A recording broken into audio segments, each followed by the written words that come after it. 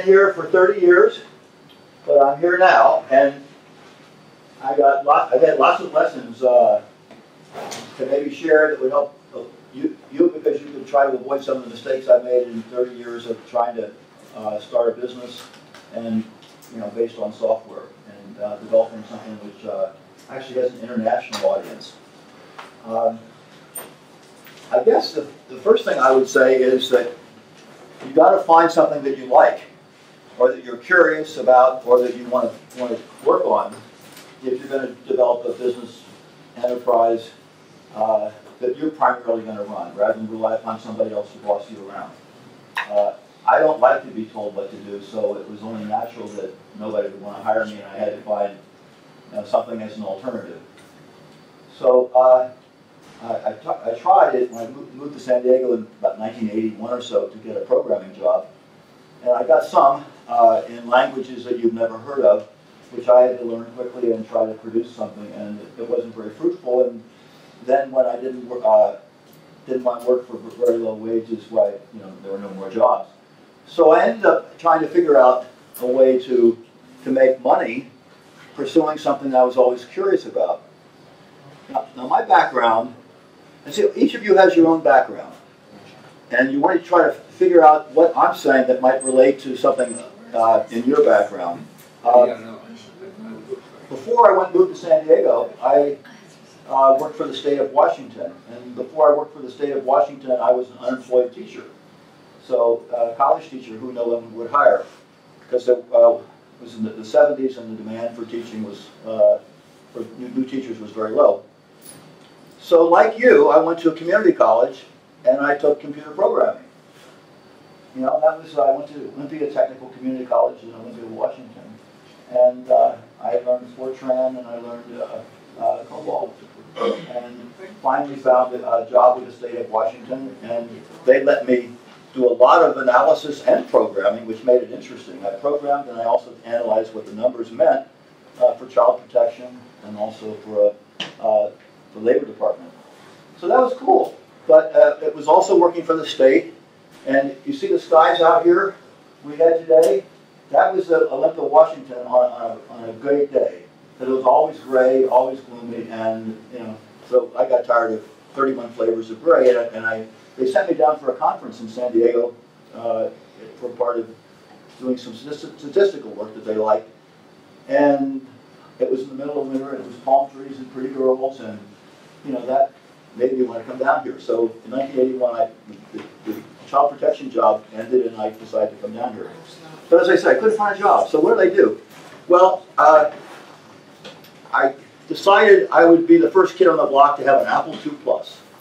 And Apple II Pluses probably you've seen in maybe someplace in a museum, but I actually bought one for $3,000, and it had 36, I think, K of memory. It was very slow. I mean, it would read in files so slowly you could have a cheese sandwich while you're waiting for the numbers to finally be put in the computer's memory to produce a graph. And I was interested in the stock market for a long time, so I thought, well, rich people have all the money, right? It's even truer now. But it was also true in the 80s, because I had a certain amount of resentment for how my situation and how much money was out there that I couldn't avail myself of or get jobs from. So I've been interested in the stock market for a long time. Ever since I was in graduate school, in Columbia years ago, and I had a roommate from Israel, and he had a very, very well-known uncle. And his uncle had written Between Parents and Child and Between Parents and Parents or something, Haim Ganat. Well, Haim would call David, and he would say, he'd call him and he would say, "Is David there?" "No." "Well, tell David to buy Boeing. Boeing's going to go up." So Boeing did go up. And I heard many recommendations that Haim gave to David, and they would all go up. And I, of course, wanted to find out more about this, and so I went to the business library and I began to read books on the stock market, and that fit in with my statistical bent. Now, I don't know what each of your aptitudes are, but years ago, my grandfather ran the numbers in a factory in Cincinnati, where I grew up. And numbers meant that there was a payoff every week based, in his case, on the number of runs scored in the National League and the American League. So when I was like 6 or 7 years old, he was telling me about his adventures with baseball scores and what it meant. And that guy, he taught me how to add. And so I was the quickest kid in the class to add numbers and subtract numbers, and so I got good at math because of that. So I thank him for that. I don't think there's any way you can know how connections are going to lead one to another. But each of you, has your own abilities, and you ought to figure out, what those are and try to use computers to help you. Probably you have some math aptitude, you wouldn't be in here. So anyway, I did something that nobody had done with an Apple II Plus before, back in 1981. I put into the computer, like a crazy man, I went to the library and I went to the microfilm machines. I put in something like 30,000 pieces of data for the stock market to try to see if I could learn something that I could sell to people that had a lot of money. And I did discover things. I looked at the data for between 1970 and 1981, and it was revelatory. I mean, it opened up new things that nobody knew about the stock market.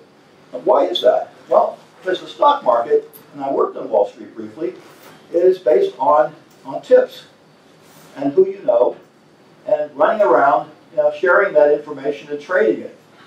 And it's also based on not just insider information, but some illegal activities, like there was the Jewish mafia back when I was involved in these things, and I knew a guy who was in it, and all his recommendations would go up, one after another, because they were rigging the stocks. So that taught me that the stock market is definitely riggable, in some cases. So that opened my mind to something that maybe you've been told, but it's the truth. I also found, and of course rumors are important too, I also found that the people that run the brokerages are hardly ethical or hardly put their clients' interests first. Because when I was in the research department at this company that became Smith Barney, which became something else, 30 years later, a telegram came in. The new trainees to be brokers work in the research department. A telegram came in from Indonesia about a company called Natomas. And Natomas was a shipping company that nobody had any interest in.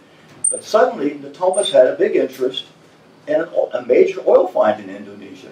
Indonesia now is a big oil producer. Well, Natomas was right in at the beginning floor of that. And I thought, as this telegram came in, wow, aren't I lucky? I'm going to see how this information is disseminated to all the clients and recommendations, and I can watch the stock go up, and it'll be real interesting. I waited and waited. The stock was not recommended, and it was not recommended, not recommended. Then I found that what happened is the partners in this company, Mr. Harris and Mr. Upham, took big position in it themselves, and they just sat on it. The information was not disseminated to anybody else until the stock had already doubled.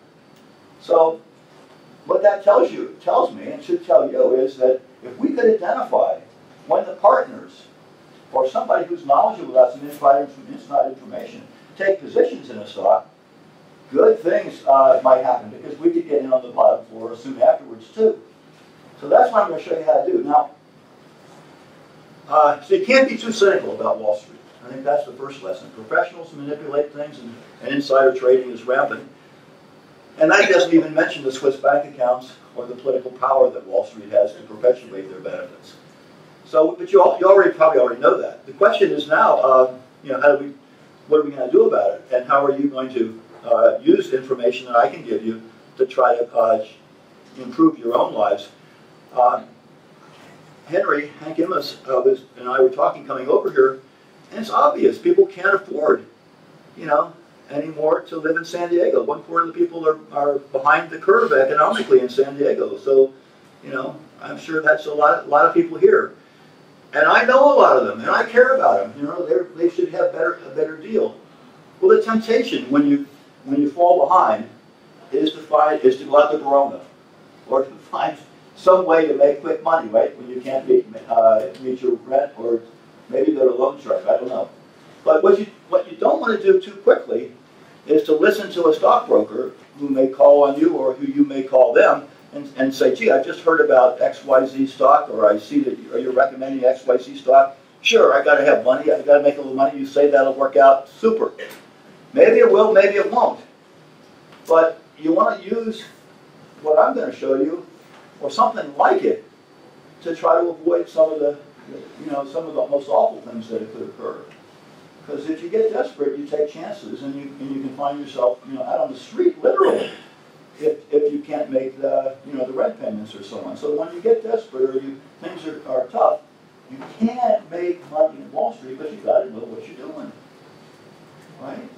Now that's my take on things. Now each of you has your own take on something that matters to you. I write about Wall Street negatively all the time, so that's my way of reconciling what I do and how much Wall Street makes in the way of these things. But I think that you have to figure out your own values, and to some extent we all live in the heart of the beast, and we have to survive and figure out ways to make money in these circumstances, and that's what I did back in 82, 83. Well, anyway, let me come to a presentation that may be more organized. I think you should stop me if you really feel I've misstated something and you're confused. Let's see if I can do that. Now, what I'm going to talk about, if you have a computer, you can just watch it online if you want to, because this site I built just for you all is tigersoft.com and /I intro. So it's capital tigersoft.com, which is my website, and /intro. And if you go there, you're going to see the same presentation that I would begin to set out for you.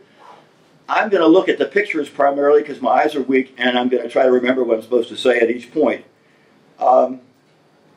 You can read these things yourself. I think I've said all these things here, but you want to know more specifically that we want to try to see, I talked about how professionals manipulate stocks and how insiders have a lot of benefit through insider trading because it's not regulated very much. Well, if we could figure out, the right patterns in the stock market, it might be really valuable, and that's what I've tried to do. And this is particularly true in what's called market timing, because most stocks go up and down with the general market. And I use the Dow Jones. If the Dow Jones average were to drop, say, 20%, which is the start of where most people consider a bear market, the average stock is going to fall twice that, because they're blue chips. That means they have low volatility. So you want to be aware of where the stock market is. It's especially true now because there's lots of evidence that there's been big run-ups in low-price stocks, and the run-ups in low-price stocks often take place when confidence is high among people that want to speculate wildly. So if you get too much speculation, it means you're closer to a top. So we have to ask ourselves that. Second thing that makes me think that we're probably not too far away from a top, so it's particularly important to know how to recognize a top, and I'm going to show you that. And you can think about, what would you do, each of you, what would you do if you thought a market top was going to come, and you're going to get a repeat of what happened in 2007, 2008? Is there anything you could do? I don't know, but each of you might figure out what you might have done better, 3 years ago, to try to avoid it had you known that was going to take place. Would you have not bought the car, because prices are going to come down for that car? Or would you have taken a sure job? Maybe so, right? Now, I'm not saying we're at a top right now. I am saying that we're probably coming closer, and you may be able to see it from here.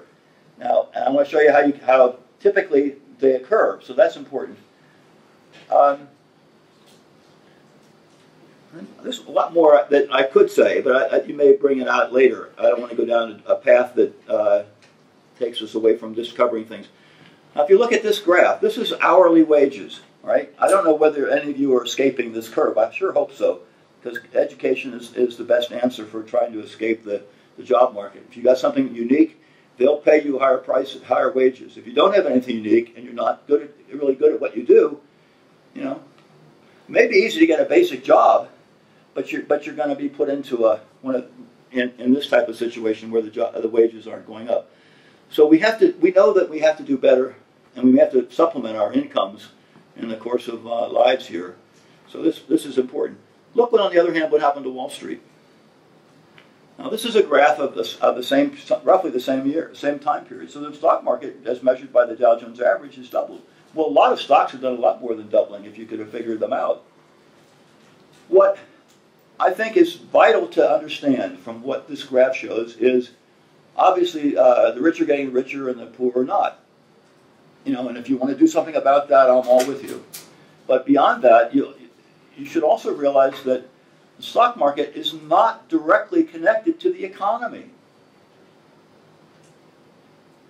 You know, you can have a stock market that goes up and the economy doesn't improve much. Maybe opposite too. But why is it that the stock market is going up this much and the economy is not? Well, it could be the stock market's taking all the money, because that's the biggest game in town. Anybody who wants to make any money doesn't figure out a new way to produce you know, shoes with lights on them, as Al Bundy did it, so you can see in the dark as you walk along. You know, they don't try. They just they take their money and they try to get a stockbroker who's going to help them out. So the stock market is in a sense a replacement for industry. So also you have a lot of jobs going overseas. Well, profits are made overseas just as nicely as in this country. So when you get an American company making a lot of money now in Indochina or wherever, in China, Formosa, wherever, it counts for profits, and that makes the stock go up. And also, the third thing is that a lot of times you find people being paid less in a poor economy, right? There's that reserve of unemployed. Lots of unemployed people means you don't have to pay people that much when you hire them. So there's a disconnect between the stock market and Wall Street.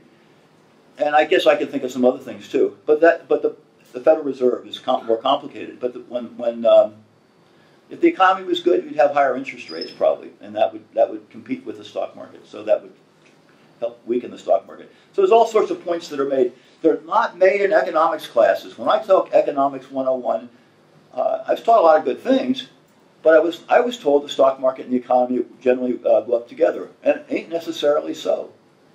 When did this not happen in the past? When was it like this in the past? When do you think the stock market went up a lot and the economy wasn't going up very much also? 1928, 1929, right? Isn't that amazing? And if you can look at the statistics. I love economic history because it gets away from you know, the theories that are out there that sometimes try to fool you. So in 1928 and 29, business production actually slowed down, and even profits weren't doing that well. But the stock market kept going up and up and up because there was lots of speculation. That was the game in town, right? So we want to watch for a top, because you want to figure out what you could have done better in 2007, 2008 if you had known for sure that the market was going to go down. Maybe you have the money to speculate in some short sales. Fine. Maybe you should have sold your house. That would have been something to do if you had a house. Renting doesn't really matter so much. So anyway, that's what I'm showing you in a macro way here, on a 5-year basis, is also true short term. Because a lot of times short-term news doesn't predict stock prices. And why is that? Why do you think that short-term news that might not predict, that you would think would predict prices going up or prices going down, doesn't work out that way? Because people have already bought on the rumor and they're selling on the news. Insiders have already taken their position, and when the good news comes out, that's when they're selling to the people that they've schnookered. So you want to be really careful about buying Qualcomm or any other stock just because there's good news on it. Maybe that news has already been factored in, and maybe it isn't good enough.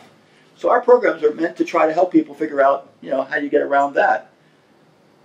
Now, I don't know if this is of interest to you, but I'm hoping it is, because it should make you very chary, very wary of Wall Street and or any authorities.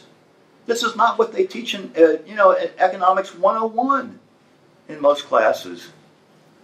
So, but this is the truth, as I see it anyway, and I got lots of evidence of it. And if you go to Tigers, if you want to Google something, let's say you want to look up something. I've written for what, since the internet's come out, on all sorts of subjects. So if you were interested in roses, you could see what I think about roses and Tigersoft, but that's probably not your bag. Type in Tigersoft and insider trading, or Tigersoft and Qualcomm, or Tigersoft and, you know, some of these other topics that may come up. And you'll probably get a lot more information than you want, but you'll at least see that there's a lot of studies of these things. Now let me see what I've got here that I can show you. More things will come to mind in the way of programming as we come along, and I think you'll see that in a minute. So how can you beat Wall Street? I've already said the first couple things. I'm taking too long. I want to show you how. I think the most interesting thing I could do is to show you quickly what I've learned, in these 30 years of studying the stock market. And then I can show you more examples if you want, or you can go to the website and see examples. But I'm going to show you what probably only 10% of what people who work on Wall Street know. They don't know it because they don't have to know it. They just trade on tips, I'm telling you. A lot of them are not probably half as smart as you, but they're good old boys, in the Long Island world. So you have an advantage if you're hungry and outside, because you can get at the truth, I think. So anyway, the first thing is we want to try to learn how to spot tops. It's relatively easy. That's what's so interesting. But they don't tell you this on any place I know on television, and they're not going to find it in a history book or an economics book or probably in an MBA study. They don't teach you these things. But this is what works. And I'm going to show you something. And this is not, these numbers, actually, you could put them in a computer yourself if you want to, or you could find a cheap little program. Some places will do ours. Our programs I'll sell to any of you for half price because you're students. But I want you to see a couple of things that you could follow to know when a top is taking place. Because it's coming, baby, and it could be a big one. And you want to try to figure out what you're going to do about it. Well, I looked at, I put in all this data. Yeah, go ahead.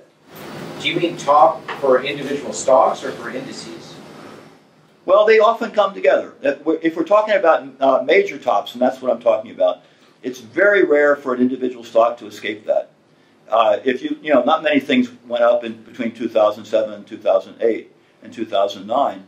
Some did for a while. Apple went up briefly, for 3 or 4 months, but then it fell later in 2008 along with everything else. So for all practical purposes, I'm talking about everything because we're talking about major tops. And if you think your stock can escape it, good luck. Most stocks are going to go down in a market that goes down 20%, and they're going to go down 40, 60, 80%. If you tried to duck the bear market of 72, 73, for example, you'd find that stocks that you thought were great, that were in the Nifty 50, that were most favored in 1972, were down 80% by the time the bear market ended in December of 1974. So I think it's better to assume that most stocks are going to go down. Now, there are some exceptions. Gold doesn't always go down. That's an exception. Gold tends to be counter-cyclical. Sometimes crude oil doesn't.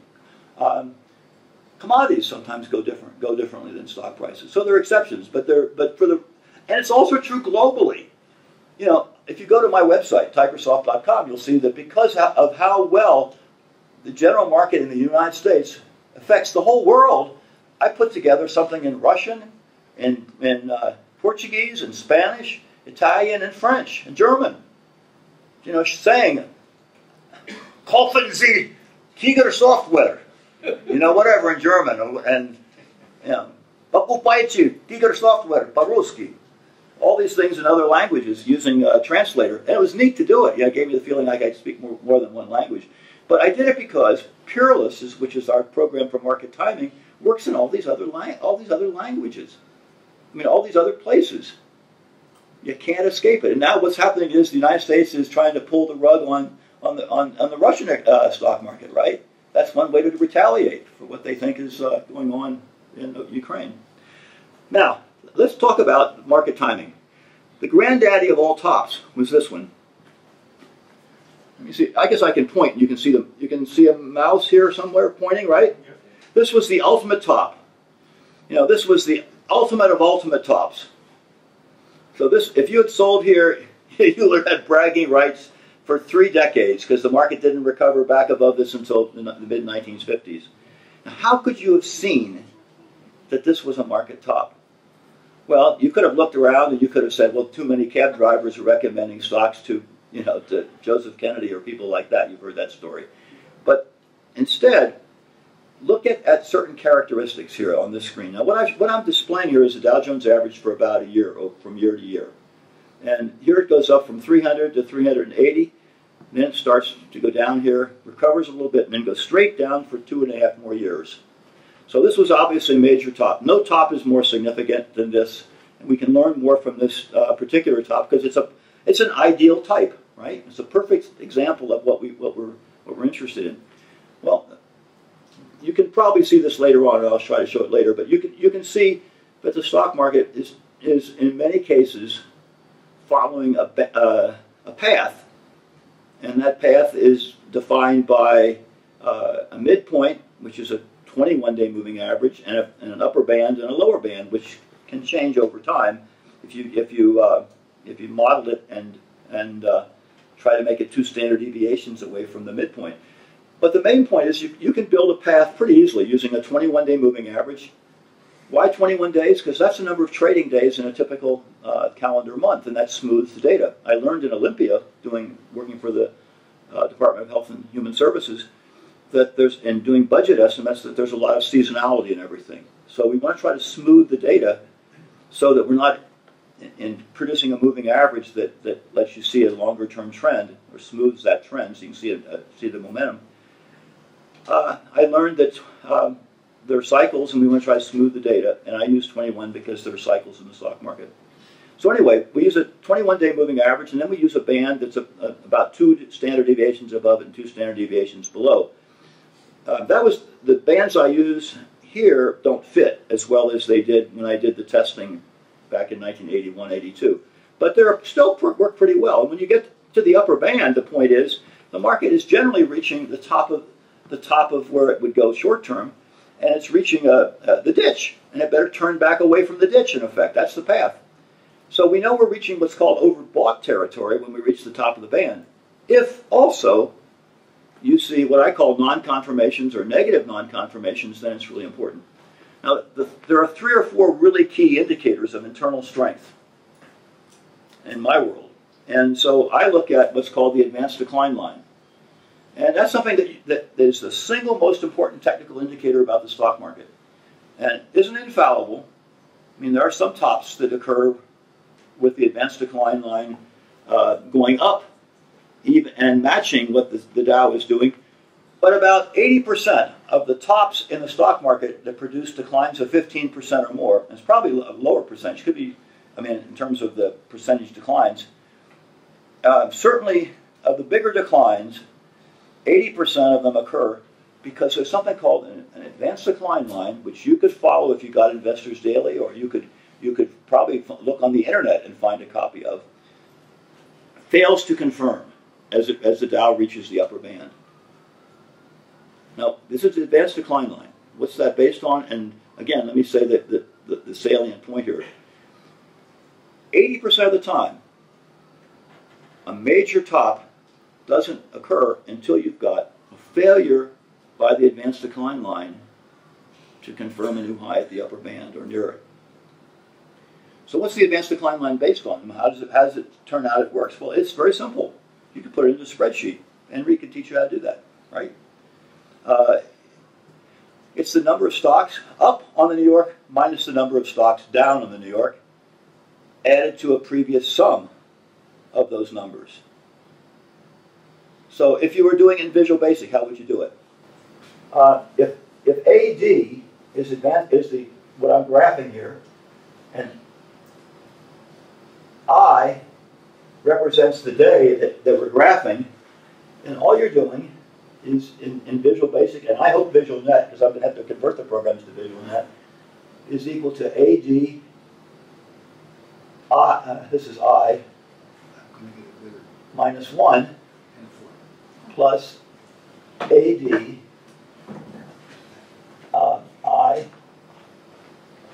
I should get it righter because my back is all crooked, but AD minus AD, I'm sorry, minus This will give you better DE no, I. better contrast, better pen. Well, anyway, yeah, I'm going to write more stuff up there, so we'll do it. But it's pretty simple. So if you want to compute the advanced decline line, all you're doing is taking the difference each day, which is AD sub I minus DE sub I, and adding it to the cumulative amount that you're doing. So with a computer, it's very simple. That's the formula. You can use a do loop, or you can use a Fortran, a for statement, and probably ways I can't imagine. This was done by me in Visual Basic with numbers that that we believe are reliable. Yes. Yeah. And some of them were gotten by hand. Some of them were gotten. Yeah. The data for before 1965 is more questionable, but it's the best we have. And it proves the point. So if maybe it's wrong by a little bit, but even if we're wrong by a little bit, it would probably still show the same thing. And where did you get your data? Is that? Well, I have a friend in Connecticut who won't let me tell you in the period before 1965, and he won't tell me. But he manages a lot of money, and so I think it matches pretty well what you would expect based on the Dow. If I could find a source for it independently, I would like to get it. The data since 1965 is probably available in certain places, but it comes with our programs. So should you want to use the programs and see everything since 1965, and this is just an example. I'm going to show you things that more recent cases of tops. I mean, I've read like Rakoff and Rogoff, and yeah. Go ahead. they have stock data, and you have stock data, and it must be available. I mean, where is? Well, it is, and it is. You can get it, but you have to pay for it. There are companies on the internet that will sell you data. I don't think they're going to sell you. I haven't seen any source of the advanced decline data before 1965. That Barron's didn't publish it. See, Barron's is the source of all this information. Barron's is a financial publication. They just don't have it. So, yeah, I'm trying to get a picture of what you did here. I mean, you got your stock data, your historical data. Right. And you wrote Visual Basic programs to do the graphing and to put signals on the screen when certain events occur. And put these internal strength indicators on, like you see. And then, so then you got the VB program to deliver a graph, and what we're looking at now is you exported that graph to your website, right? Yeah, I just took a picture of it's a JPEG file or something like that, and I put it on the website that I built for you. Yeah. Okay. I did this with Basic before there was Visual Basic, so I did this. I figured these things out based upon my study of the 1970 to 1981 period. See, it taught me the same thing. I'm just showing you an example of the most extreme case. Nobody had done this before. You're going to enter, if you enter a field that nobody's studied before, who knows? What makes a cat smile? I mean, whatever it is you're interested in. Bill, quick question.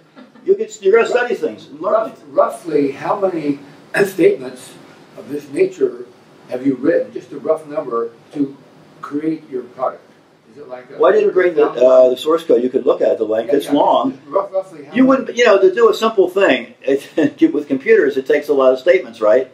Just to produce a graph, right? Forget the signals or anything else. You have to line up the highs and lows for the period. You've got to communicate that information to the computer, and you've got to understand how you put the line command that's used, and how you make it work with Visual Basic, which actually, this number is low and this number is high, right? Yeah. So you've got to invert what you might think. So but you can, once you figure it out, the good thing is you'll never have to do it again. That's the beauty of programming, right? Haven't you all discovered that? Once you've got a problem to solve, right? You scratch your brain, get bald, whatever. You scratch your head. Finally you figure it out. If you don't lose your source code, and I've done that, you won't have any problems because it's always going to work. Yeah, but then we just give them other problems. Yeah, there's always some other problem. That's right. Then you got to put the signals on the screen. Well, let me go ahead because I want to show you that there's some more truths here. This information, the advanced decline line, is the single most important technical indicator you can look at. Not going to work all the time, but it's going to work in all but a few cases. And I'm going to talk to you about the other cases. So you want to try to recognize tops. Do a search for New York Stock Exchange advanced decline line, and you're going to be able to probably get charts every day and not pay for them. That's what I would do. What you want to watch for, and I'm going to show you so many examples it's going to knock your socks off, as they say. You're going to find lots of examples of this. That's what we have to worry about. The advanced decline line right now is not confirming. So there's hope, right? It could be one of the exceptions, it's true. But right now, the advanced decline line is very strong. and that's good. Go ahead. So what exactly are we looking at with the advanced decline line and the Dow Jones there? Well, you're trying to spot tops, and the way I would want you to look at them is first, what's the direction of the Dow, which is going up there up until the top, right? And what's the direction of that blue line, which is this advanced decline line? This is the advanced decline line. It's going down. That's called a divergence. Divergences set up tops. Typically, tops occur about after 4 to 6 or 7 months of divergence. Well, we haven't had a divergence yet, so maybe we're at least 4 to 6 months away. Maybe, maybe not, right? But maybe it'll happen next week. I think the Dow Jones is an average of blue chip stocks. Right. And the advanced decline line is a ratio Right. of the number of stocks that have gone up versus the number of stocks that have gone down. Right. Okay, I mean. So look at it cynically. Now here, maybe it'll help you if you look at it cynically. Why does this work? Well, I got some other reasons besides the cynical reason, but one way is it's manipulation. Right? They're trying to fool you. Hey, the Dow is going up. Everything is great. Let's snooker the little guy. Get him to buy some stocks, right? Hey, the Dow Jones made some new highs. It's got to be a good market. Mildred, let's go buy some stocks, right? Well, it doesn't necessarily work that way, as you're seeing here, and as you're going to see in probably 15 other cases or more of major tops since 1929. Now, that's the cynical view. It also doesn't work. Go ahead. So theoretically, just the idea is that the advanced decline line and the actual pricing of stocks should normally be following each other if there was no manipulation. Right. That's part of it, yes. Then there's something worried. There's something wrong. There's a foul odor coming from that house, right? Something going on. Well, what makes the advanced decline line go up is a market that is what I call strong. It's got breadth. It could be a real economy, right? Doing really well. Well, maybe the economy is getting better. Maybe they're, all boats are being lifted by this tide of a better economy. Could be that, but probably a better answer is the New York Stock Exchange is loaded up with dividend-paying stocks. Right? These are stocks that pay dividends, and if you lower interest rates or keep interest rates low, or if you promise for years and years there's going to be low interest rates, as the Fed chairwoman now is suggesting, although not quite that strongly, but pretty close, then funds are going to go up, bonds are going to go up, preferred stocks are going to go up, and XYZ stock that pays 3% a year is going to look pretty good. Yeah. I have a couple of questions. First, because I don't have any economics background, this is all new to me. Good. You don't have anything to unlearn. So would you say that the advanced decline line is a net gain or loss? Yes. In the market, that's what it is. It's a cumulative line derived from this formula where you start off with AD, and I put sub I because that's the current day, and it equals the previous accumulation, the previous day's accumulation, whatever that was, plus advances minus declines for that current day. And there are advanced decline lines for every stock exchange, not just the NYSE. Yeah, there are. They're not easily available. S&P also. I compute them for industry groups, and it's very helpful. Okay. But for our purposes, the first thing to do is be safe about the market. So you want to try to do what I'm saying, and the advanced decline line is going to help you a lot. Okay. So keep that in mind, and you can do your own studies of the advanced decline line, confirm it. I want to show you some things that I think will confirm it. If you go to this website, you go to tigersoft.com and see all the good things I've written, and many of them will be suggested, a lot more than I can say here. But if you go to tigersoft.com/intro, capital I, intro, you'll see what I don't have time probably to show today. Now let me also tell you that there's some other things to look for. We build an oscillator. What's an oscillator? It goes up and down around zero based on this advanced decline line. And that's the 21-day moving average of advances minus declines. Now, how would you figure out the advanced decline line moving average for 21 days? You got to think about that or buy my software because it's not probably anywhere else. But it has the neat property of doing this. this is what I like about it. It's visual. My mother was an artist, I guess. So the dial goes to the upper band, and this indicator is negative. That's called a negative non-conformation.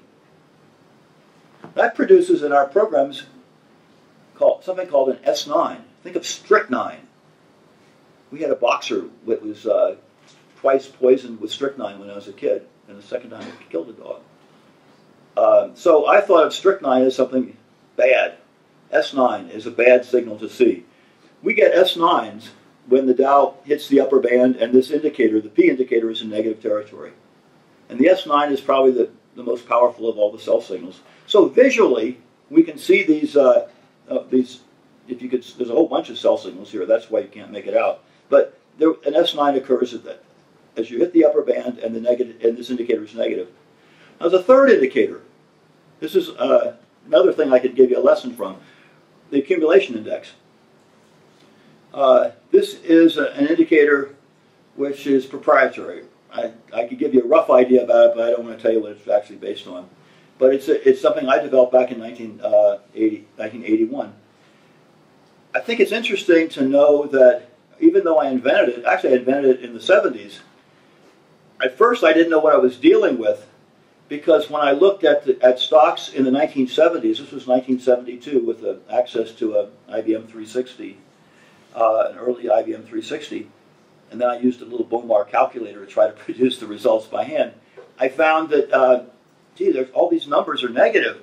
I must have made a mathematical error, so I dismissed it. Well, the numbers were all negative in 1972 and 73 because the bear market was about to start. But this is a measure, in effect, of distribution and accumulation. If the market goes up and this indicator is in negative territory, it means there's a lot of distribution taking place. It means that the stock or the index is closing near the lows on high volume for the day. Doesn't mean it's going to collapse immediately, but why is it closing at the lows for the day? Or if it goes up and it closes at the high for the day, that tends to be more positive. So I built an indicator like this. First I was thrown off by it, but then as I started testing it with all this back data that I put in, I began to see that it was worthwhile. And I walked into an office in Albuquerque and I made a presentation, and I had ranked stocks on this base, and the guy said, well, this is a guy at Mesa, right? I learned from all the smart people around me. Believe me, this head doesn't have half the brains of a lot of smart people do. And he said, well, why don't you make this into an oscillator? So I did, and he was absolutely right. Now, the moral for you is not only to listen to the smart people if they make suggestions, because they're kind enough to do that, but be careful who your friends are when you give them valuable information. Because I had a customer who, you just can't imagine how schnookerish people are, to use that word. That's a polite word in this case. But he gave me a couple clients, so I appreciate that. But then he took my idea and he published it as his own. It wasn't his idea. He just took it from me and he published it as his own idea. He put a mention of my company, Type of Software, in one sentence in this long article about the indicator. So you're probably all capable of really good ideas. Be careful how you release them. In that vein, another story. When I first started off, I was babe in the woods. Hey, we sell the software, and hey, I grew up in the Midwest. People are honorable, right? They don't cheat and steal. Well, this guy bought my package, had all the indicators we talked about, and more, and he liked it a lot. But he returned it. How do I know he liked it? Because he put his own software out in competition, and my customers called me and said, hey, that's your software, right? So you got to be really careful. So what I do when I get an order, now maybe if we get 1 million orders, I can't do this. I always find out who the person is who's buying the software. And if I find out he's clearly in a position to disseminate the information to the big people on Wall Street or to himself through his own company, then I don't want to sell it to him. So I don't know what you're going to make or if you get into this yourself, but be careful who your friends are. Now you get lots of good ideas from people, so you have to use some, street smarts to not give the information away unnecessarily. But that would be a lesson I would not. Another lesson, since we're talking about lessons, I promised myself I would tell you this. Don't go up to San Francisco carrying a big Apple II Plus and go in the financial district with both hands holding the computer. Why? You get your pocket picked. You lose $700. I did this in 1982 or 83, right? So Anyway, or put it in a money belt. I don't know, but figure out something. You know, get somebody to walk along with you and constantly tap your wallet, see if it's there. Okay, now we're going to go through this a little bit. So we want to take a look quickly at these three indicators and show you that this is not happenstance. So if you scroll down a little further, you're going to see this is the logo I had in 1981. Here's the Mission Bay roller coaster, a tiger menacing a bull and a bear. I thought that was nice. This is, what are these? These are examples of this. Yeah, so, okay, 1978. Here, you can see you go up, hit the upper band, and this indicator, the P indicator, is negative. So is the accumulation index. That's a negative non-confirmation. That's definitely going to bring sells. And what does the market do? What goes down really quickly? And what happens if in the reverse? Right? Could you get buy signals the opposite way? You can. Doesn't happen as often, but what if the Dow goes down and you start seeing these indicators turn positive? Then you get a B9, which is very benign, right? That's only appropriate. So we can see that. This is from 1978, the bottom in 1978. So you can use the same thing in reverse. Now there are some exceptions. Probably 4 cases out of 21, or maybe 5 cases out of 21 are the exceptions. Now here's something you could do too, because this is a really easy thing to spot if you know what to look for, and it has a great deal of significance. Yep. You mentioned closing. You would stop me at this point? You know, I made a presentation to all these fun men. I got to tell you a funny story. I thought it was funny. Some of them laughed, some of them didn't. But I had 150 high-powered people in front of me at an audience back in the 90s. And I was about ready to tell them, and I said, well, now here's the secret of the S9. And then I said, oh, like Fred Fox, I read one. You know, sort of like this. So they would never get to know. And I thought, isn't that funny? And some of them laughed, some of them didn't. I guess the older people didn't laugh. Yeah. So you mentioned things like closing prices, right? So does after-hours trading throw a wrench into that? Yeah, we don't use them. And I thought they would mess things up, but in fact, there's ways to incorporate that understanding, that what they do into the understanding. So give me a chance, we'll get to that. Now, what you want to think about besides the advanced decline line is a price pattern. All the books talk about head and shoulders. So you can Google head and shoulders till the cows come home and read all you want to about it. This is a basic head and shoulder pattern. A left shoulder, a head, and a right shoulder. They aren't always this symmetrical. Sometimes they're shorter term, like here's a little head. I mean, here's a little shoulder, here's another head, and there's a bigger head than the shoulder. And then there's a right shoulder that's lower. Well, that still counts, and it's still a warning sign. But what happens is if you get a pattern that looks as classic as this, and then you get a breakdown, maybe there'll be one last pullback, but that's very bearish.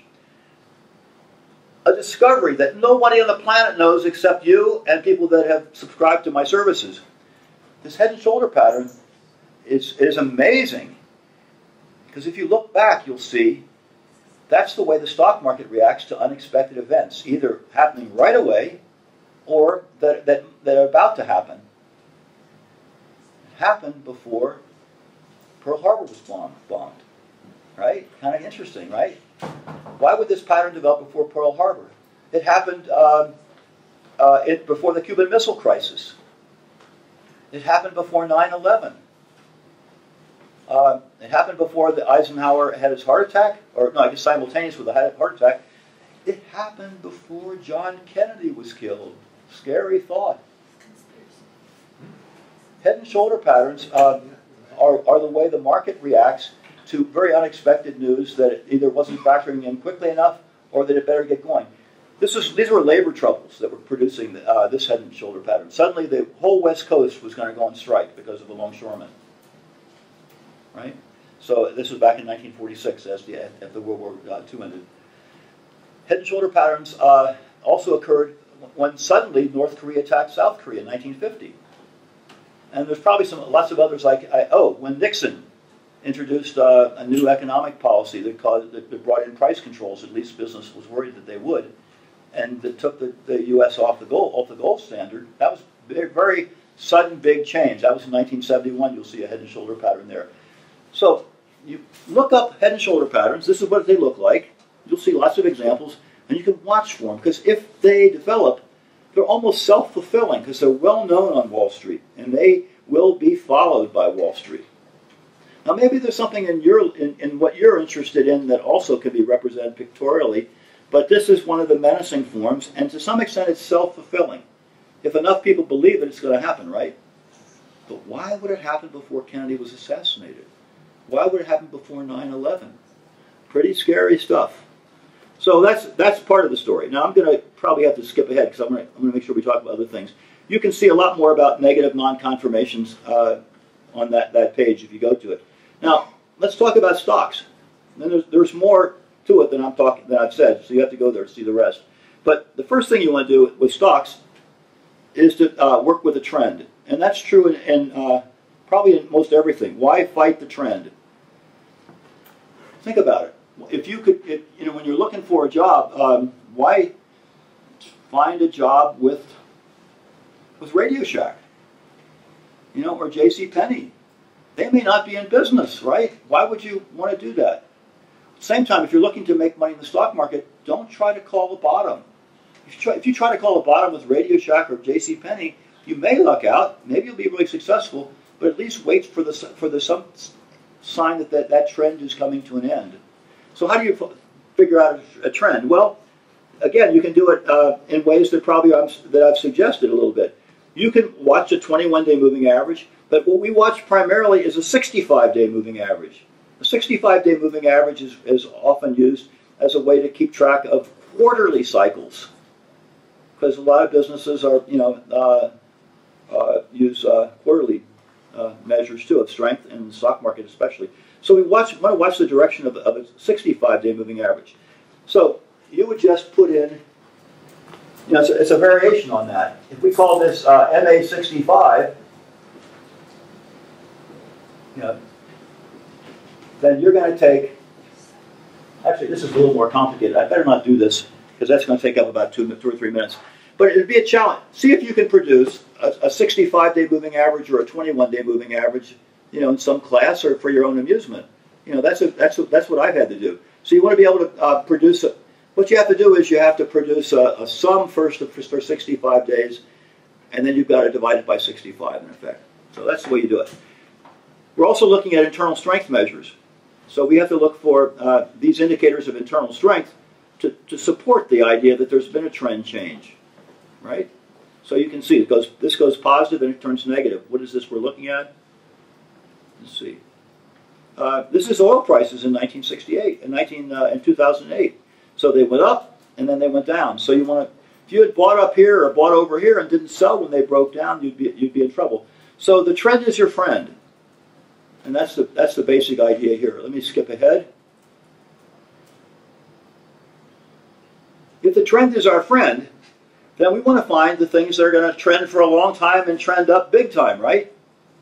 You want to buy something, you want to find, let's say we want to buy something in a trend, well, we want to find something that's going to go up a lot.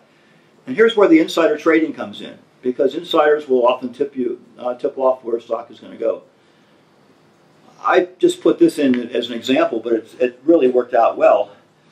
This is and a lot of biotech companies show these things. This, in my belief, shows insider buying. That's the accumulation index going very positive, and then the stock starts going up. It was going up, but not very much before all this insider buying and this so-called breakout. What was going on was the doctors were hearing how good, how efficacious the drug was that Pharmaset was making for hepatitis. And that's a major scourge. I mean, we know people that were died from that, and you probably know people maybe too. So, God bless the inventors of anything that would help remedy that. Well, the doctors found out how effective the drug was before the investors did, and they started buying it, and they continue to buy it as it started going up. Now, what happened at the end of this chart is the company was bought out by a stock that then has gone up another 100% since, called Guidant. So, if you are interested in, being on the cusp, staying abreast of news that might make a difference, then you want to look for these bulges of accumulation in a field that you're interested in. And biotech is a perfect example. And maybe looking at if you have a friend or maybe you get sick from something, heaven forbid, you want to see where the breakthroughs are taking place. Maybe somebody's making a breakthrough in some field that you're in. So we want to look for bulges of accumulation. We want to look for gaps up. That's a good sign. And then the uptrend. Now, in fact, if you have this big bulge of accumulation, it's saying that insiders expect big things sometime in the future. They would not be buying like this for a small gain. They didn't buy this just to make 10 or 15%. When you look at enough stocks, you can see that this is a big bulge of accumulation and it lasted a long time. So they knew something really good was about to happen. Yeah. Where do you get insider trading data? Well, yeah, I'm glad you asked that because I'm not giving you the answer yet that you need. Inside information is available on Yahoo. Insider trading information is available on Yahoo. If you typed in XYZ stock, they have. We could actually do it, but if you play with it, you can look at what's called I think it's insider transactions, and you actually can see it. But there's a problem with insider trading as this officially dealt with. It doesn't begin to get at doctors, for example, who are hearing about the breakthrough that's taking place in a field that maybe they're offering clinical trials for, right? Hey, you may have an uncle who works for Qualcomm, and Qualcomm suddenly does something ingenious, right? And you get your uncle to talk, which he probably might or might not want to do. But let's say he talks to you. You're not an insider. It's very hard to for you to be tracked down. Isn't that interesting? The SEC may not bother you. They tend to only work on cases that are slam dunk, simple. They only tend to only work on cases involving people that work for the company. So we're picking up on insider trading in, I think, a more realistic way, and all the people that might act on it, stockbrokers, hear about insiders all the time. That's what they make their money. Some guy on the inside probably is going to mention something to his broker, or else he's going to just start buying in a strange, unusual way. Huh? Why would he buy 10,000 shares or 20,000 shares suddenly for this stock? And then put another order in, and then more orders come in.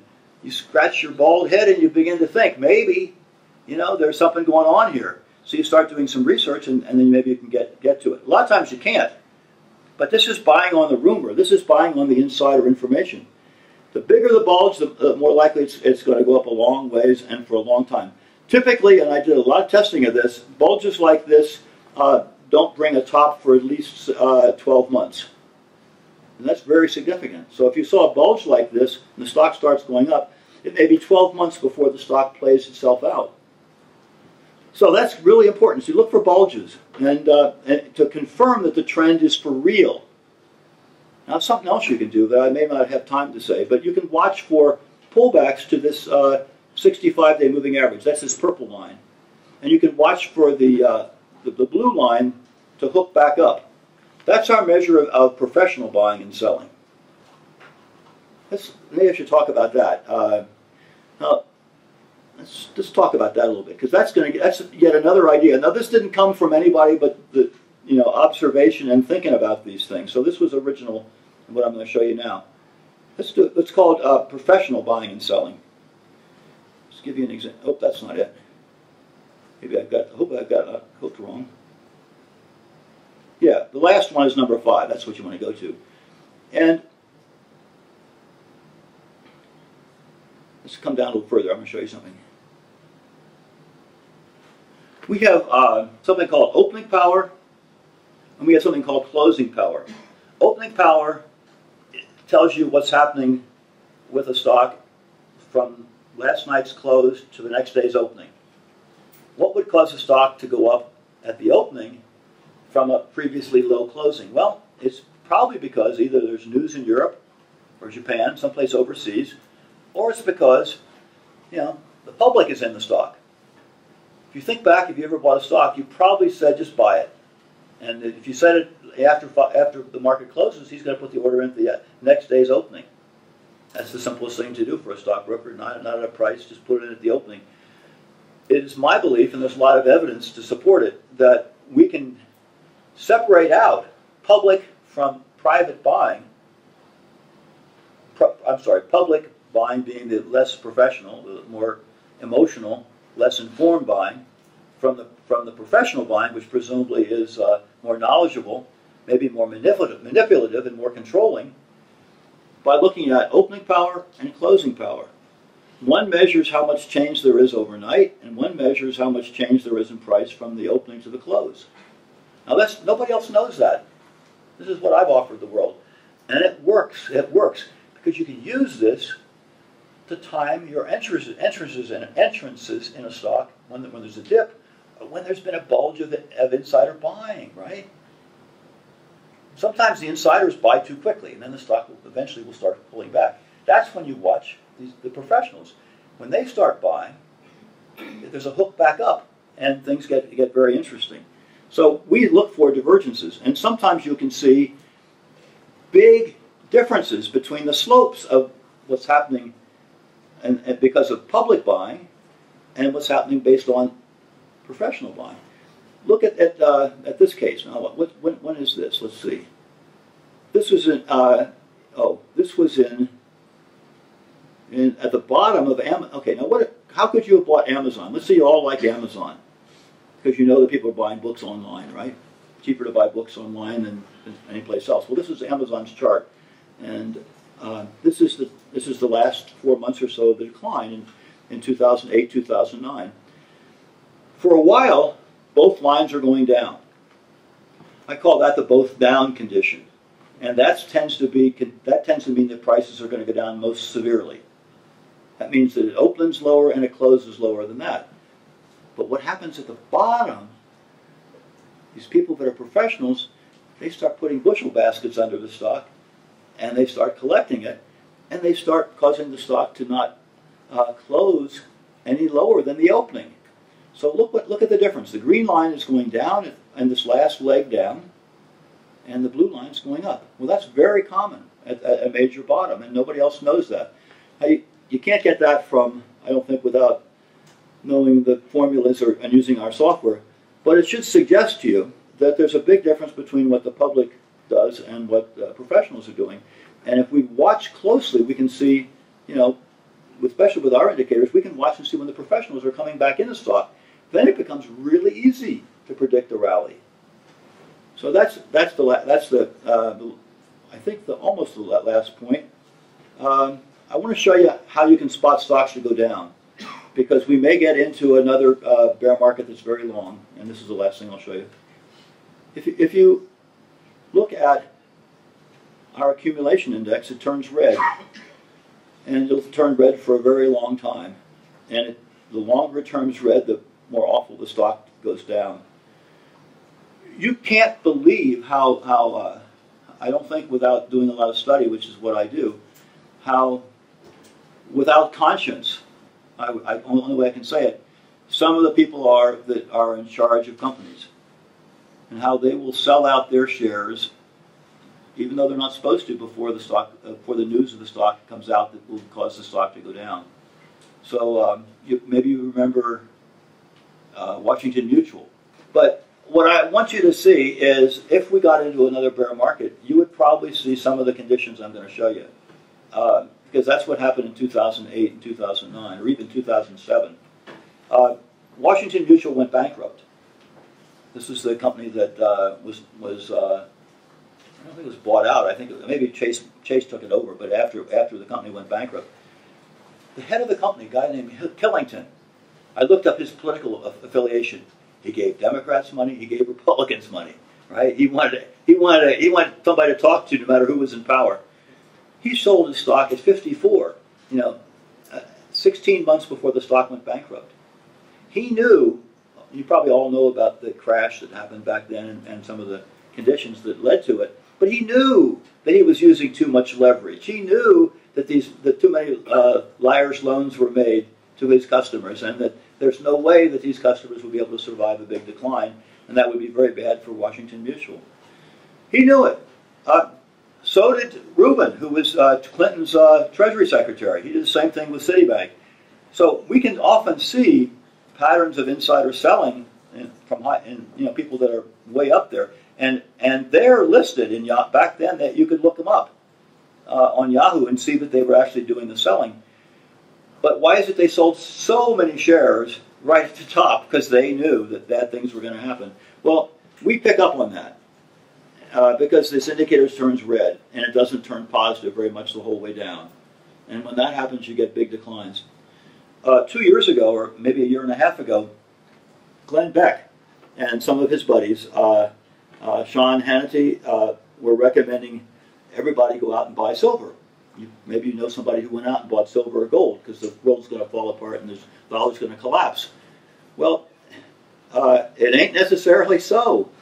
If you looked at gold or silver stocks back at 2010 or 2011 or 2012, you start seeing all this red. Well, why would there be so much insider selling on strength if it was such a good deal? It wasn't. What you also saw was, I don't think I can show the pattern here, but you could find it on the internet pretty easily, is you find not just a lot of red, but you see this thing I was talking about with, here, this insider professional, no, wrong one again. It's this one.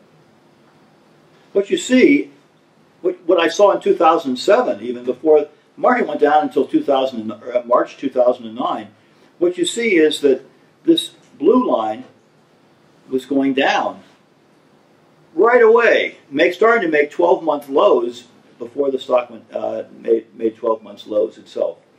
So you start seeing closing power new lows as well as this indicator turns red, and that's your clue that the top is going down. Now, when you put all this together, what you do is you run Tiger software, and the computer will produce a current chart of the Dow. This is the current chart of the Dow. We should look at the advanced decline line, and we'll look at it like this. You can see the advanced decline line has been confirming the highs, right? So if we're going to get a top, it isn't going to be in the orthodox way of using an advanced decline line. There's not going to be an advanced decline line confirmation. That should give us a little confidence that the Fed is going to continue low rates, and that could cause maybe one more speculative surge. Could be a gigantic one. What better way to ensure that everybody who's ever going to be a buyer comes in than if the stock market on the NASDAQ and low-price stocks go up for 30 days in a row or something like that.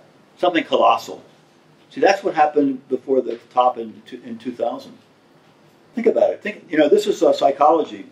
We can put signals on the screen easily enough, and if you work with the data, you're allowed to make changes.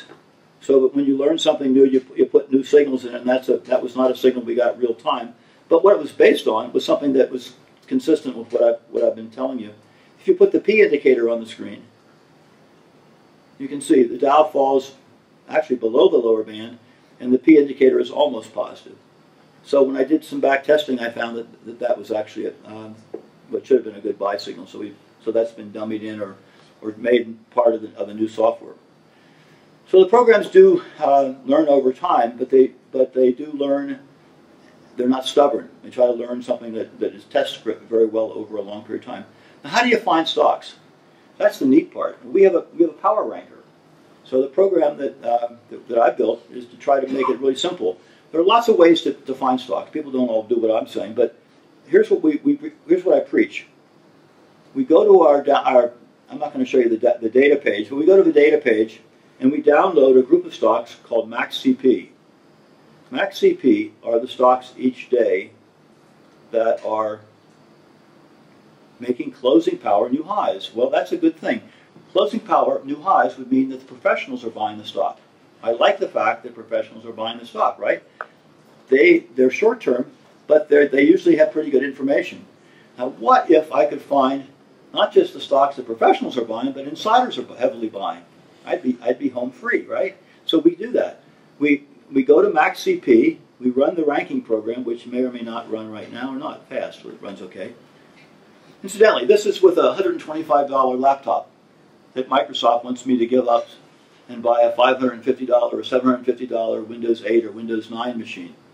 And I don't know, maybe some of you know how long the machines will still work without Microsoft support. But I have customers who are quite happy to buy XPs and buy a $125 laptop and run the programs like this. I am going to have to do the conversion, and I'm interested in having some help. And if some of you know VisualNet, why, I'm sure we could work out some sort of a deal. So that might be of interest. So I've run the ranking program. Now, what are the best stocks right now? The computer's going to tell me. The best stocks in terms of closing power new highs and having the accumulation index be very high. Well, what we do is we run the ranking program, and then I go to the Tiger menu. Here's our famous logo in the Mission Bay. I guess it still stands, right? Yes. It's been a while since I've gone on a roller coaster there. But anyway, it worked the last time I was there. Here's bullish. Now, this is a stock that's obviously going up a long ways, but every now and then we find one that isn't up that much, and it pulls back, in this case, to that 65-day moving average. We're looking for that, and then the closing power hooks back up. You see? See, what I'm saying is we've got the 65-day moving average. The computer tells me this is a good stock. Well, if we see that it pulls back and then the hook is turning back up, that's a good buy. That's a good buy. It's also a good buy in another case, and this is something that is not well known but should be. Investors Daily does talk about this a lot. Flat top breakouts. So when you get a stock that has a lot of accumulation and there's a flat top breakout, that means the stock may not pull back. It may just surge upwards for a while. So you also want to buy stocks that look like this when they make new highs. And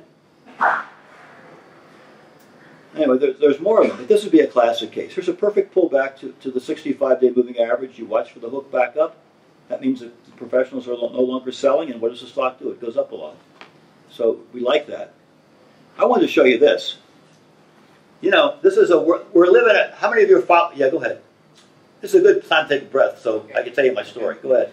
How much of a factor is the stock price? For example, if it's too low, is there too much of a change percentage-wise? Or if it's too high, is there not enough room for change? You know what I mean? If it's like no, I don't think it matters. I mean, it may matter in some ways I can't think of right now, but markets change, and sometimes low-price stocks are in. Right now, Chinese low-price stocks are definitely in favor. And why is that? Because what? Because people like to speculate in China? Maybe because that's the best game in town. I think, and this is my lead-in to this, is because we have a very macho contest taking place internationally between Russia and America. Putin takes off his shirt, acts tough, and not to be bested, you know. There's our Secretary of State saying, in the most hypocritical fashion I can imagine, we don't believe countries should start wars based upon pretexts and lies. Well, I thought that's what America did, you know, in the early 2000s. You know, again, my head is getting bald scratching, but I'm rolling. This is how do you put your little symbol up for laughing out loud, rolling on the floor? ROL, right? Whatever. So anyway, it would be funny if it weren't so sad. But this is a macho world. This is a macho stock. This is World Wrestling, so it's appropriate, I suppose, that this stock would be going up really well. Here's a little flat top breakout, but look how easy it is to find them. We look for stocks that show immense, not just high, but immense amount of insider buying. The news is out. That's a good Hank Williams song. Sometimes you should look it up. But the news is out here. They've figured out that they can do away with the middleman. They can get a lot more people to buy on Time Warner or wherever they sell the rights now for all the wrestling championships. And you ever watch them? They're colorful, right? Don't they fun? I mean, for 10 minutes? I think so. Hulk Hogan, all that. Guess I'm a macho guy. Whatever. Anyway, they figured out a way to sell a lot of subscriptions and do away with the middleman. And it looks like it's going to work out. So Time Warner is going to be offering, you know, the World Wrestling available channel for a small amount, and you won't have to pay the huge amounts that you used to. So the expectation is going to make a lot of money. Well, somebody knew in advance that all these things were going to take place. So we're hoping that the world will not come to an end. I hope with all the macho activity. If you're interested in that, I have notions about that because I've looked into that. But so we got stocks to choose from. I don't know why a drilling stock would be doing so well. Maybe they found a new way to drill successfully. Maybe they have an interest in some new well. But this is unusual behavior for this stock. Often you'll find that, now maybe this is over the heads of a lot of you, but maybe not. If you were to run these programs, you would find sometimes certain industries are overpopulating this group of stocks, which are, I call, the bullish max CP stocks. When that happens, it makes the group probably more authentic. This is the only drilling stock, so it's probably not significant. Although this is an Arab American, maybe that's another oil stock, so maybe that's interesting. But we can see what's happening here. Lots of accumulation. Here's a flat top base. It's not too far away from the 65-day moving average. It looks like maybe it could start to go up. So the computer finds that automatically.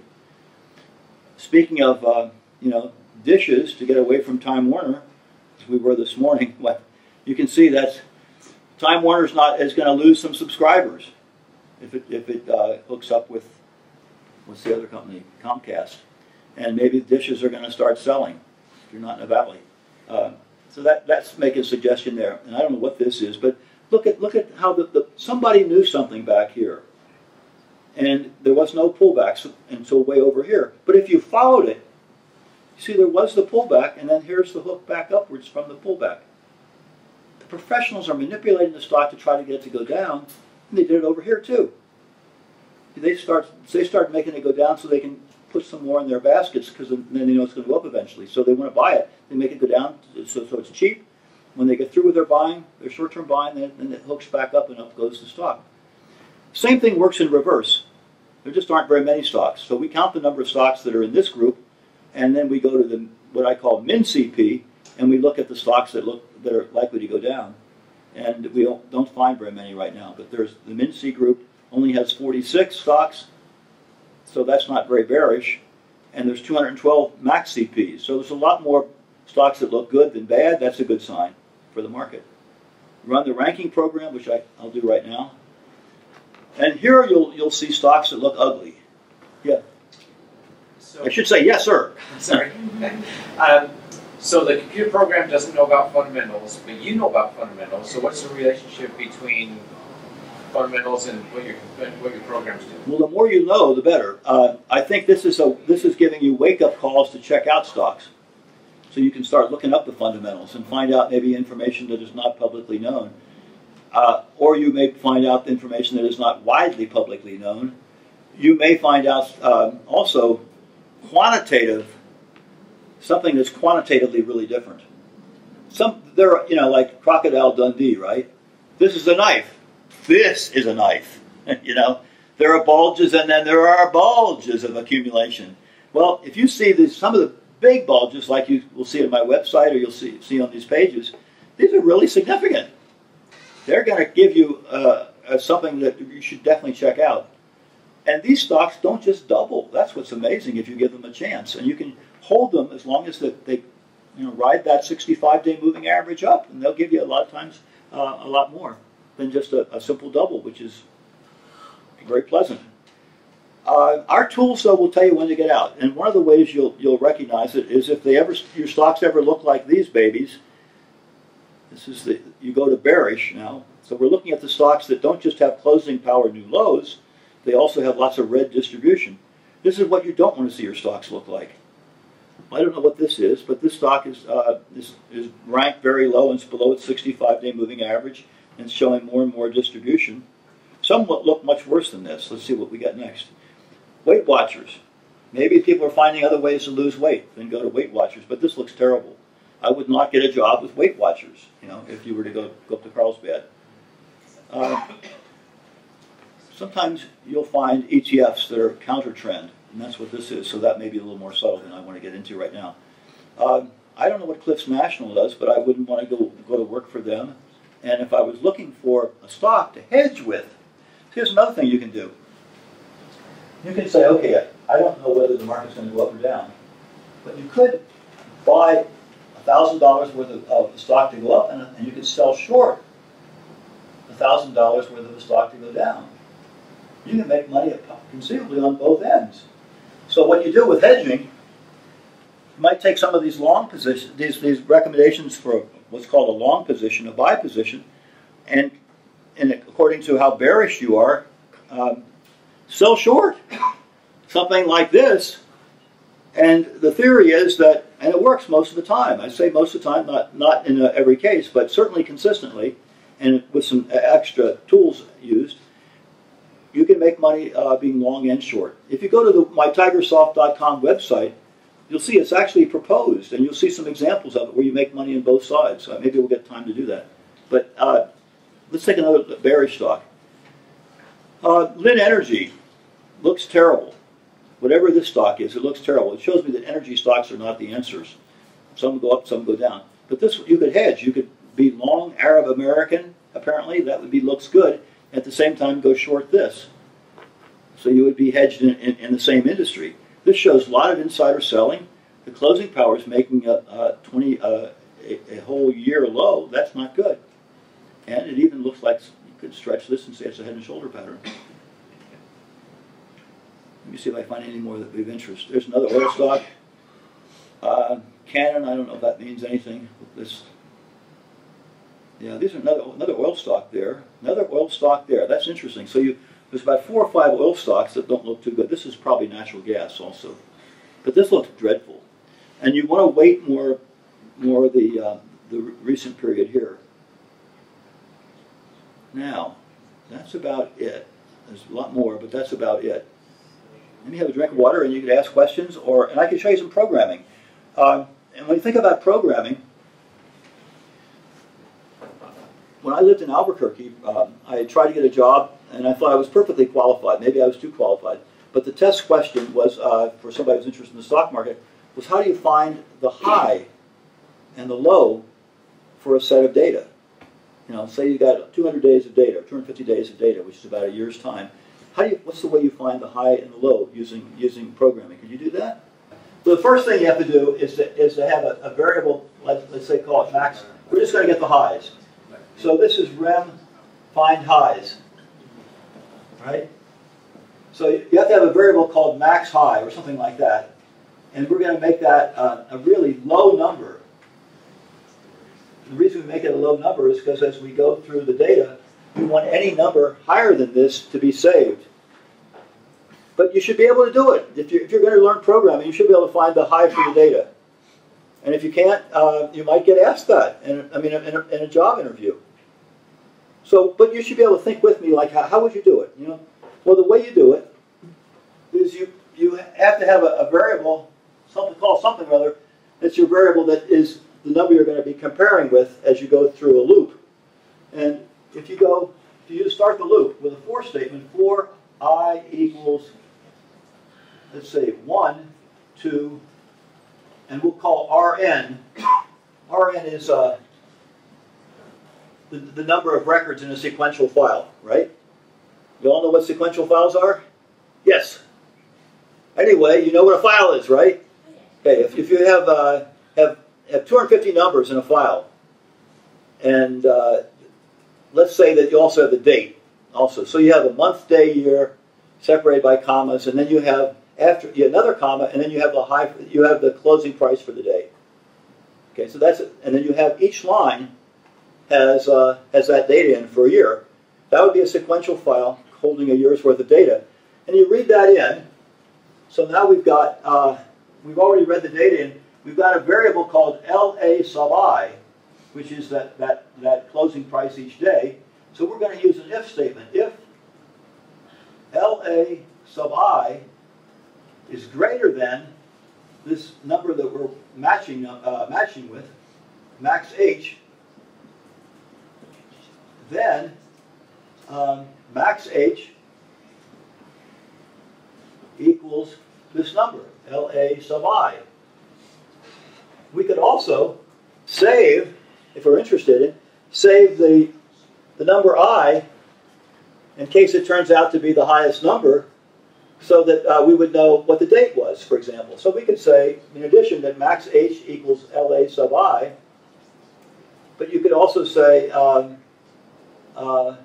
J equals I. Okay, so that way you're saving whatever the the subscript is that goes along with the highest number, and you just go through the loop. So you do a next I, if you're using what I do, which I guess is probably still true in VisualNet. At the end, what you get is MAXH.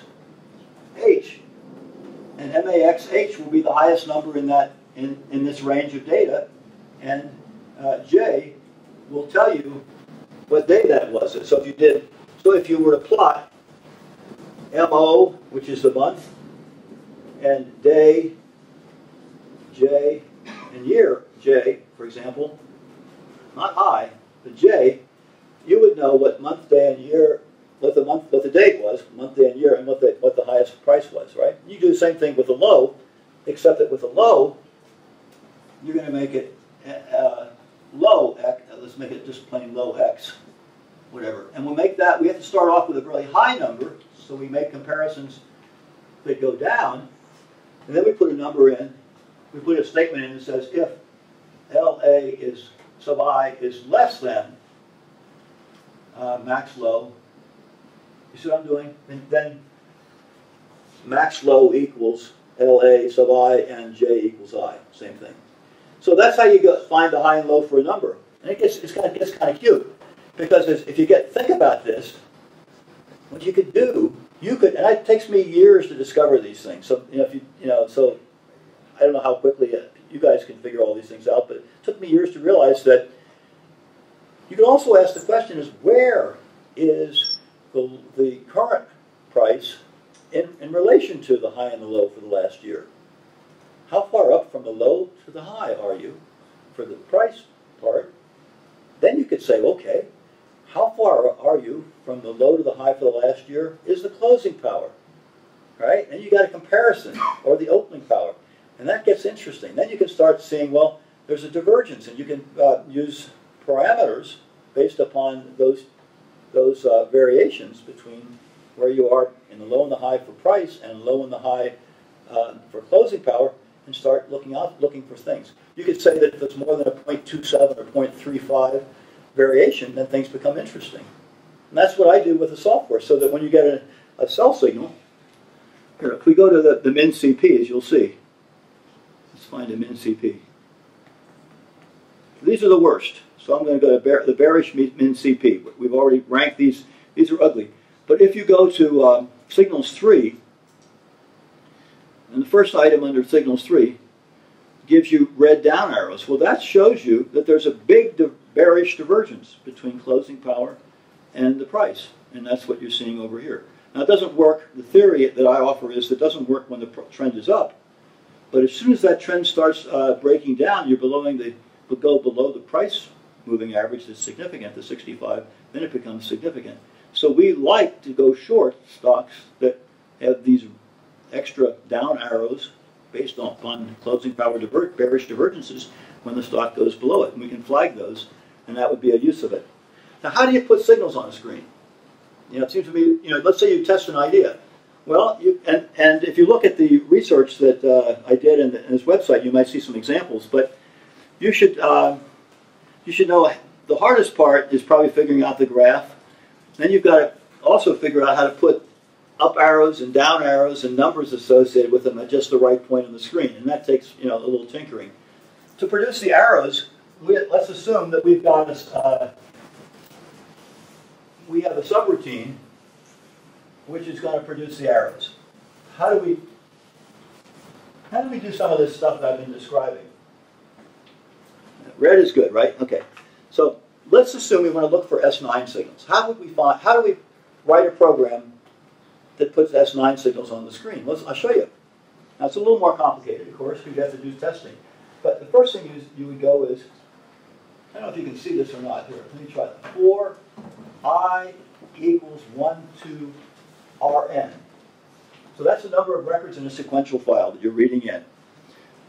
Now let's say we've got a subroutine down here, and it's called show S9s. So when we have the conditions ready for show S9s, we're going to go to that subroutine. So let's put a next statement here. Next I. What comes in here is Let's assume we have already calculated a moving average, which is a 21-day moving average, and we call it. This is the 21-day moving average of closes on the Dow, let's say.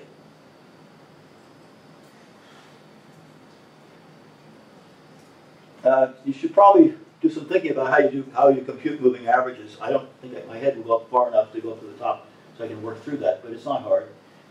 Let's also say that we have a P indicator. We'll call it P sub I is the current day. We could also have more than that, but and then we have LA, and LA sub I is the closing price. So we're keeping it really simple here. What we would have, to get arrows on the screen, we would do something like this. If LA sub I over the moving average, and since it probably requires parentheses, we'll go like that. If LA sub I is divided by MA sub I is greater than, let's say, 1.025, and P sub I is less than 0, we have met our conditions, and then, show S9s is the routine we go to. So what you're doing is simply saying, if the Dow, in this case we're using the Dow, is above its 21-day moving average by more than 0.025%, or rather 2.5%, if that equation is greater than 1.025, and the P indicator is negative, right? That's what this means. Then we're going to produce the signals. In reality, it gets complicated because when you do the testing, and to develop this, I had to do just what you would imagine doing if you're thinking with me. Okay, I can do that. Fine. You have to get the data. Let's assume you get the data.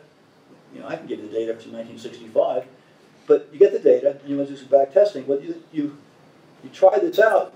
Everything works fine, except then you come across a case that doesn't work, right? And a case that didn't work, I'll show you. And you can see, and I'll tell you why. And it should make you more cynical. You've got the great system, right? It's all worked. Let's just say, and this happens, believe me, it works all the way up from 1929, 1937, and so on. You think, oh man, I can't wait to show people this. And then you come across 98, 99.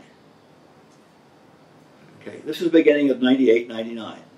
And then I put the advanced decline line on the screen. And what starts to happen is, you see the advanced decline line is starting to lag, right? So you know you're approaching a top. Well, the top didn't occur until January the next year, and for the NASDAQ until March the next year.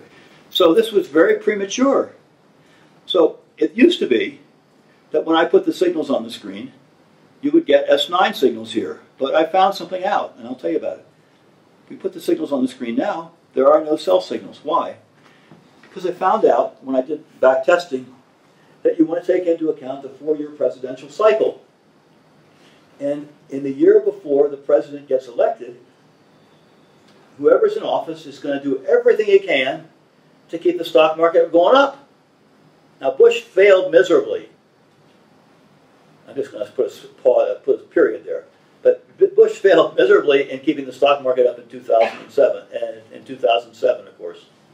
But things were just coming to unglued at that point. But most of the time, and I found out, if you look back at all the cases since that would be 1931, that was the year before election, 1935, 1939, and so on, that the presidents do what they can to prevent a market decline.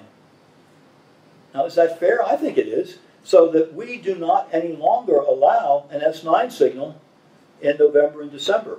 I'm sorry, in the first 4 or 5 months of the year before a presidential election year. Right. So, if we could get through this year, presumably, now the Republicans are going to do everything they can to prevent that. But presumably, if you like the market so far, they're going to do whatever they can to hold it together for yet another year until after the election.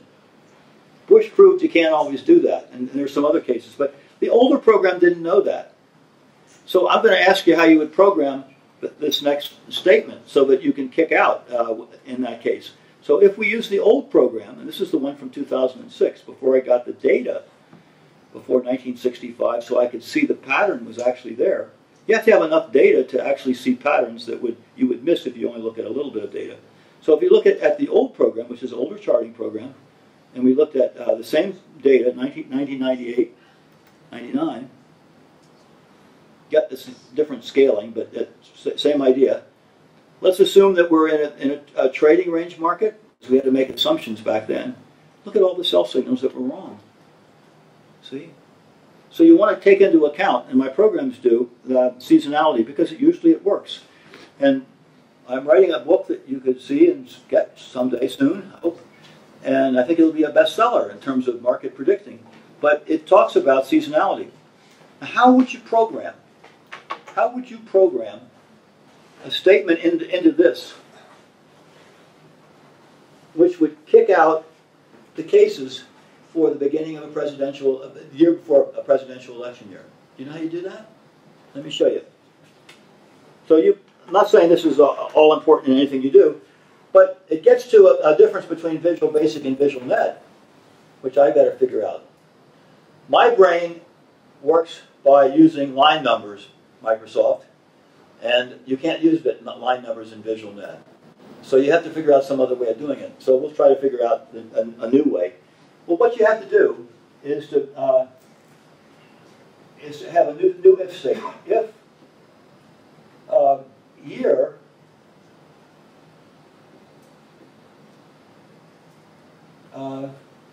I always get this wrong. I think it's plus 1 divided by 4 is equal to the integer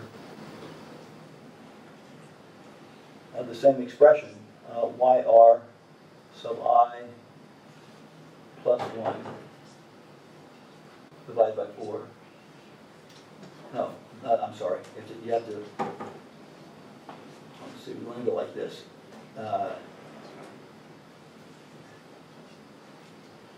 Then, you're in the year you don't want to count, then you have to say, then either go to a line number in Visual Basic, or you've got to set, you have to create a new variable called skip or something like that, and make it equal to 1, or yes.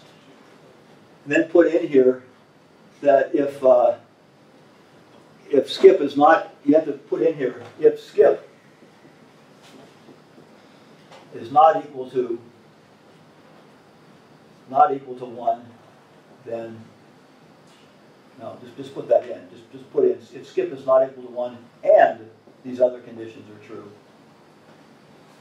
Then you can get an S9. But if skip is equal to 1, then you're in that that year before a presidential election.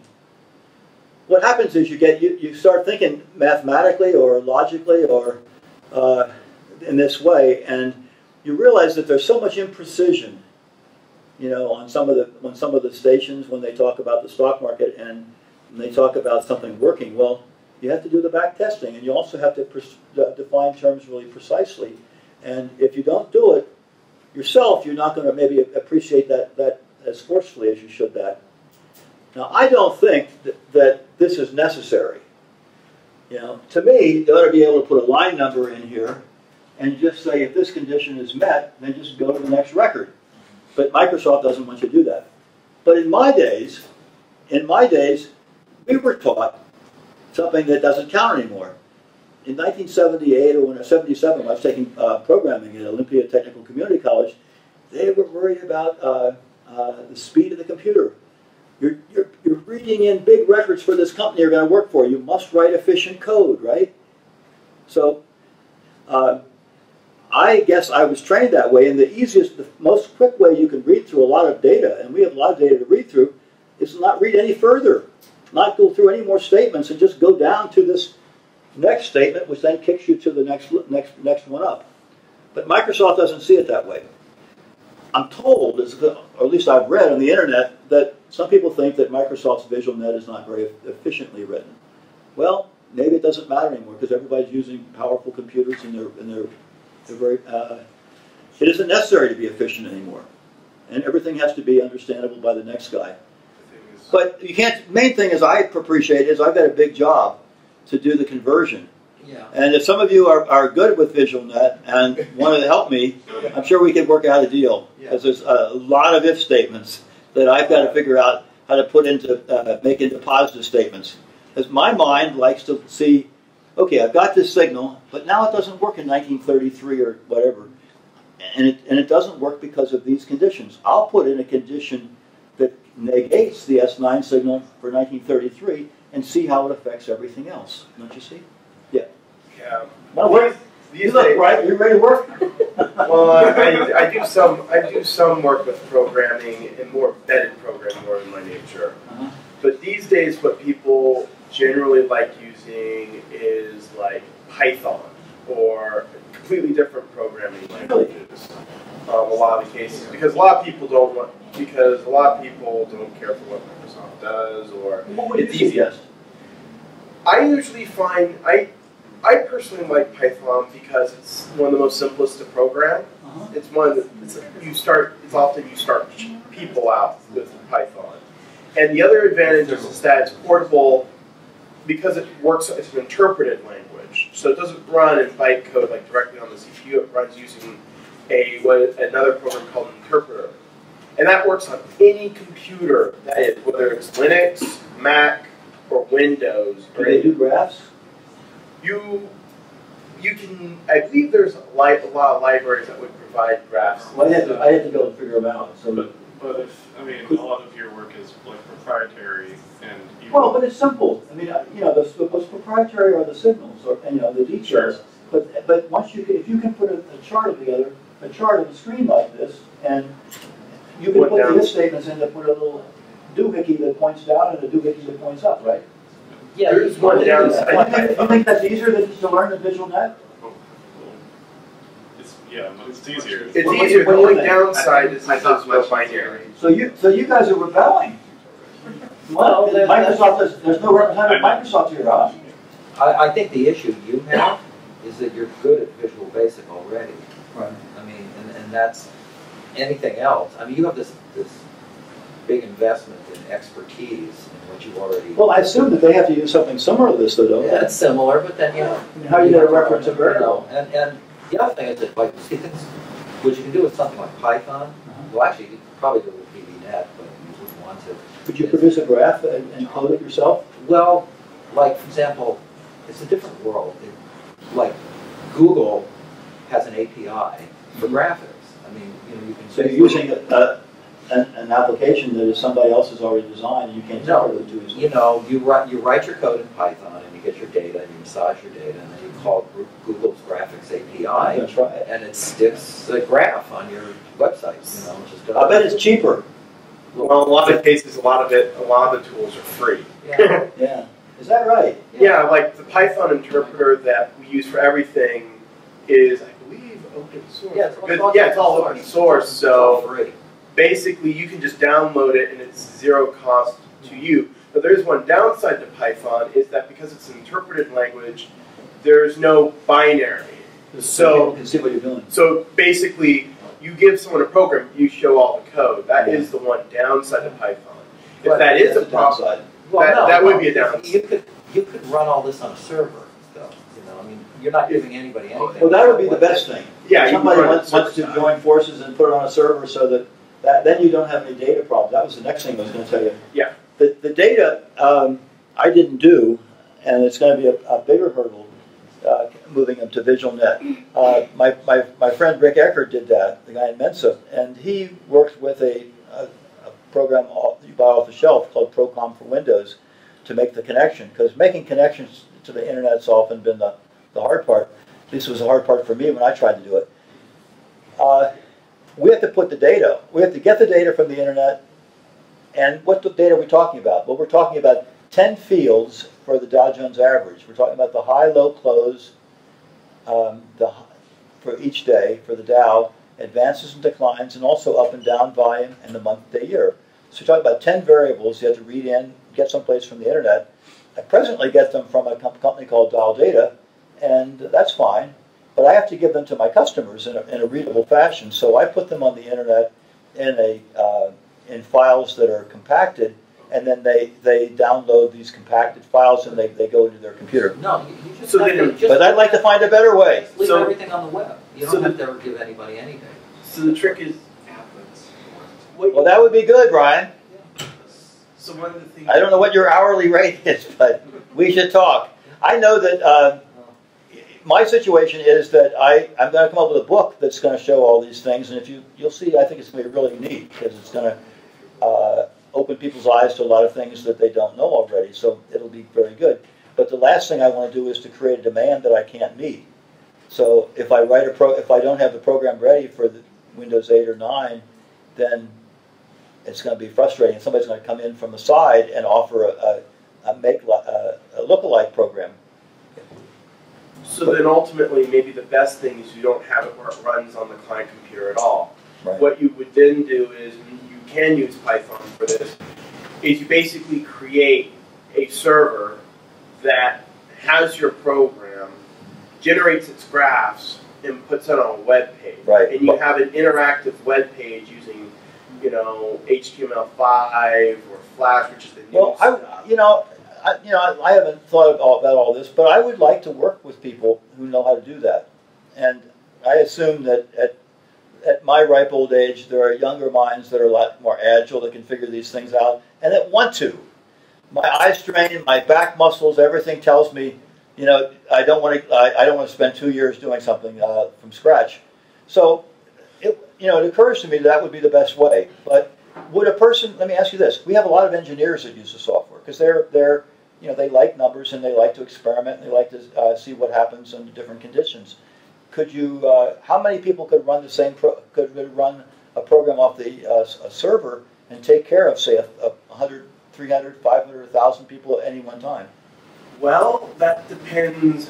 Well, if you've got a lot of people, then you probably would want to plan out your server infrastructure on handling it. You have to kind of run some tests. You have to run some tests, pay attention to what pieces of information you're looking at specifically. Maybe, like for example, certain things you can maybe pre-load into your section so that rather than running the code a million times, you run it maybe a few times, and then it just loads into some temporary memory that's instantly called up. That really comes down to, you would have to figure out what servers are running it and how efficient everything runs. And you can run, and this is where you get into software engineering and stuff in terms of testing how a program runs. But initially, if I just wanted to produce what I've shown you, Yeah. there aren't an infinite number of variations in what I've shown you. We're looking at 3 or 4 main variables. It'd probably be pretty simple. But look, you're talking about, let's say you sell 1,000 of these, okay? At any one time. Well, subscriptions we're talking about. Yeah, okay. So at any one time. Right. $10 a month or $50 a month, whatever. 50 people are going to be doing this. Yeah. At any one time. Okay. Sold 1,000. That's not significant. No, Not the server. I mean it's like I run websites for people. I mean, and they have a slice of a machine. So that's not much of a problem. Yeah, I mean you could buy a slice of a Linux machine that you're sharing with 10 other people. Amazon Web Service. Yeah, or you get Amazon Web Service. I mean, So that would be the quickest. Would that be the quickest way also to manage the data problems? Yeah. So yeah, that's how people run businesses today. I mean, it's like this is what Don't put the data in their computer. you rent a computer that's out there from Amazon. That's what Amazon has a huge business where they do this. Right. They have a warehouse. Who knows where? Well, I'm interested in working out some of the details. I like the idea of putting the data onto a server so that solves all data problems. And I like the idea of keeping it simple, KSS or whatever, KISS, because what I showed you is the distillation of 33, 34 years. You don't have to give people, you don't have to waste people's time so that they have to recreate, the same testing that you did. Some people want to do it, that's fine, then they could get a laptop, I suppose, and use the programs I've got. But for most people, they just want to know the conclusions. And having it be on the internet would be really good. And what's the lesson of worldwide wrestling? Get rid of the middleman, right? Keep it simple. People want this, that's what you give them. And they don't have to pay a subscription to data. to get it, you know, because that was always a big problem. People had to pay $35 a month to use the database that I use. So that would be kind of interesting. Yeah, but that's. And keep your mind open to new things. Anybody else got any questions? Well, you don't have to stop.